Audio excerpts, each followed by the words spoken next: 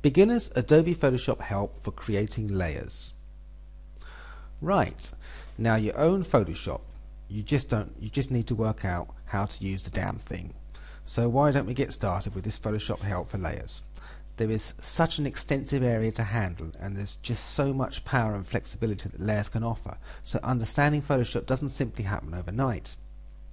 The more time and effort you spend discovering layers, all around capabilities, the more you will eventually achieve. Layers were first introduced into Adobe Photoshop 3.0 version, and this single accessory completely changed Photoshop. For the first time, you could do difficult edits so easily that even a professional will be proud of. A layer in Photoshop is quite simply a single graphic put on top of another. Picture I have a piece of paper that's violet, then get a piece of transparent plastic and paint a ship onto it, and set it on the paper.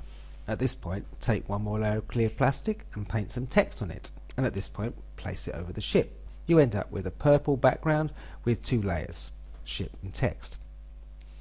Photoshop makes use of the Layers palette to help you to make this happen with your digital images.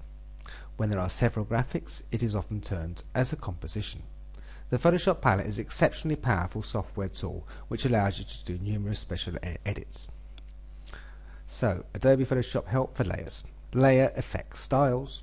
Effects include with your picture layer. Located through the small f, each effect added shall be listed, and multiple effects can be used simultaneously. Type layer, the same as a graphic layer, except this one has type that might be edited. It is possible to change font, size, persona, etc. History, this is always locked and can't be moved or even have results added. The symbol of the padlock on the right means it's locked. The most frequently used layers features. Blending together mode changes the way the layers work with one another. Play with the different modes to give you some ideas in regards to what you're able to achieve first. Layer opacity. This specific excuse me, adjusts how transparent each level actually is. 0 is very transparent, 100%, 100 is completely opaque. Lock all, if the box is checked, the image will be protected throughout any image modifying. Lock position. You can make all adjustments except for moving the image. Lock image pixels. You cannot work on this picture if checked. Lock translucent. You're able to paint around this part, but not where it's really transparent. Remove may delete complete layers. New coating, simply click to add a new blank web page, or you may drag an existing thumbnail to produce a copy. New adjustment allows for non-destructive adjustment of colors. Create a fresh set allows you to arrange your layers into folders. Cover up lets you scrub away parts of your layer with no damage to your primary graphic.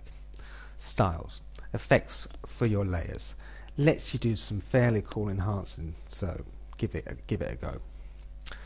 And if you'd like to grab your free 179-page report on how to get started with Photoshop, make sure you click on the link below the arrow, or visit www.learnphotoshopnow.com/blog/free-book. Thank you.